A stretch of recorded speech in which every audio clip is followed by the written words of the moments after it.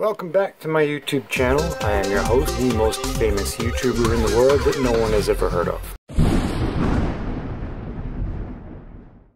Okay, welcome back everybody. We are working on the Speedster project today. I know it doesn't look like it, but I need to cut out 2 plywood discs to get back into this. I am determined to clean up this intake and make it usable. So right now I'm setting up the machine to cut out the discs, and I do apologize. The audio for this, the last 3 days of my work, is gone. Apparently I had the camera set to fast motion silent movie mode, which I did not know it had. So I am stuck behind the computer narrating and trying to explain what I'm doing over me silently explaining what I'm doing. So we're going to fast forward through this clip real quick. We're going to get the discs cut out. There. Tripping on my tongue too. We'll get them cut out, and then I will show you what I did with them, or from your perspective, what I'm about to do with them.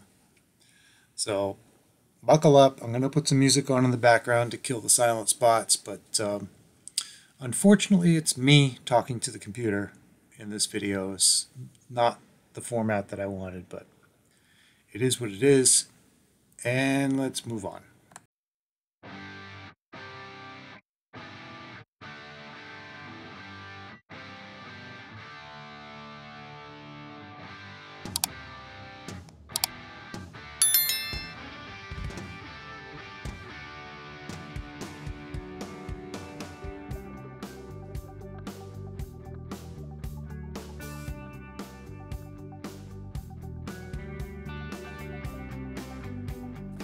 Okay, we've got the disc cut out. There's a little dimple in the middle and a hole in the middle, and it didn't cut all the way through, so I had to use the bandsaw. Now, on to the good stuff. Here's the intake manifold after we've run it through vinegar and all that in the past episodes. And I cut a little circle in the middle of that, just scored it so that sanding disc could fit on there. Right now I'm doing the top piece, as you can see, screwing it in straight through into the table. So had to grind those off. We'll get to that part, but there I am aligning that up with the scored circle in the middle and the tiny hole. There it is. I explained all this brilliantly on camera. Obviously, I am screwing the sanding pad to the bucket, which the reason being is I needed something to put in the chuck on the lathe, which we're going to get to in a minute. Here's where I screw the using 1-inch screws, and I went straight through and into the table.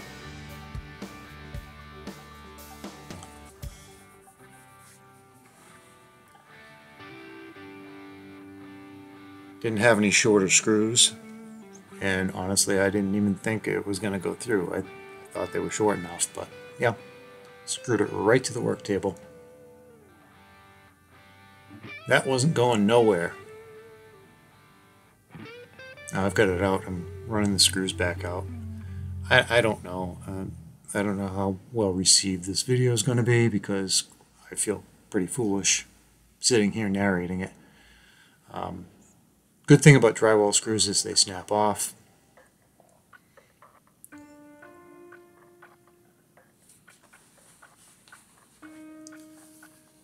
Apparently I was very proud of my drywall screw tips. Here's where the monkey struggles with the strap on the bucket.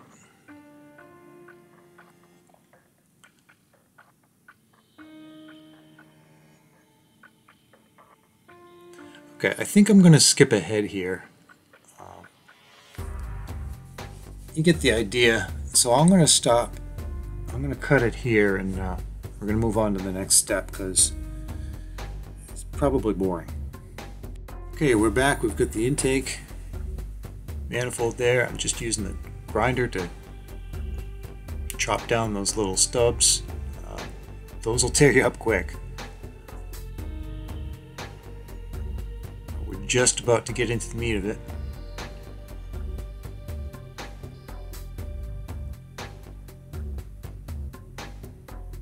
Okay, yeah, I'm very proud of that too.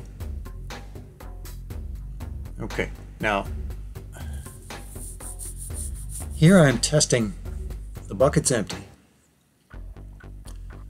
and I'm just testing my theory to see if proof of concept and all. Okay, I got my sand out, which I thought was Black Beauty, but it wasn't. It's just playground sand, but I think that's probably best for this because aluminum's a little bit of a soft metal, and I've never done this before. So we are going to put the part in the bucket. We're going to put the sand in the bucket. Here I am, Andy Warholing a bunch of sand, and I want to do the inside too, so we got to get it in the inside.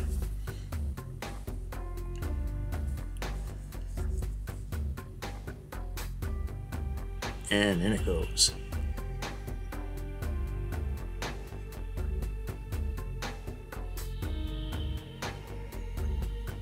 Now I'm aiming for about half a bucket here, because I want the sand to be able to move around.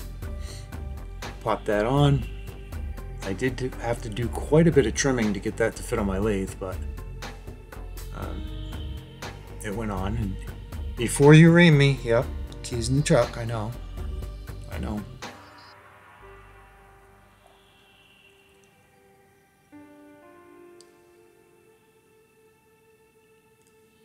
Getting everything lined up. That's I had to roll that tailstock out about 6 inches to get the bucket to clear to go in.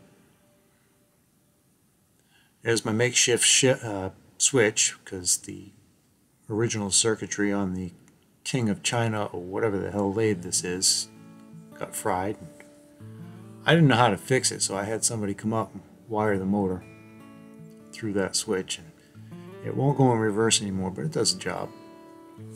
Okay, this is my first check. Let's see what happened, see if there's any improvement. And there's sand between the lid and the plywood, which is a mystery. The plugs in, I have no idea how it got there, but it did. Okay, the outside is way cleaner than it was. The inside, not so much. So we're going to stick it back in again. I had put that off camera. I had put that cardboard in there to ease some of the clunking on the bucket, because in the lathe it was turning, and if there was sound you'd hear it. It was going clunk, clunk, clunk, and slamming into the bucket and scraping. So I put the cardboard in there to help that. Here I am wrestling with my buffing wheel with the intention of polishing it, which you're about to see is didn't really turn out all that well.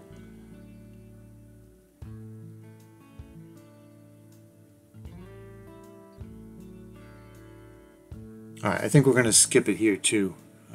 Let's skip ahead a little bit, because I go at this for a little while, so hang on. Right, here we are with the quote-unquote buffed. What I'm pointing out in there is there are casting defects inside this, in addition to the aluminum oxide. And there is the part that I spent so much time polishing, and in that process I noticed that there was a bunch of scratches, and there's some really deep digs in that I was never going to get out. So I decided to go with option B. There you can see some of the scratches. This thing's been through the wars. Option B would be a product from Seymour, I think. Yeah, Seymour paint. It's aluminum blast. This is really, really good stuff. I use cast blast on the exhaust manifolds, and they hold up for years and years. Normally I paint these black, but given that it was aluminum, I decided that I wanted to go with aluminum paint on this one. And this paint doesn't come off.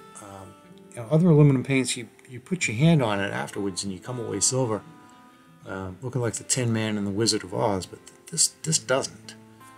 This is really high quality paint, and I recommend it even if they aren't paying me to say so.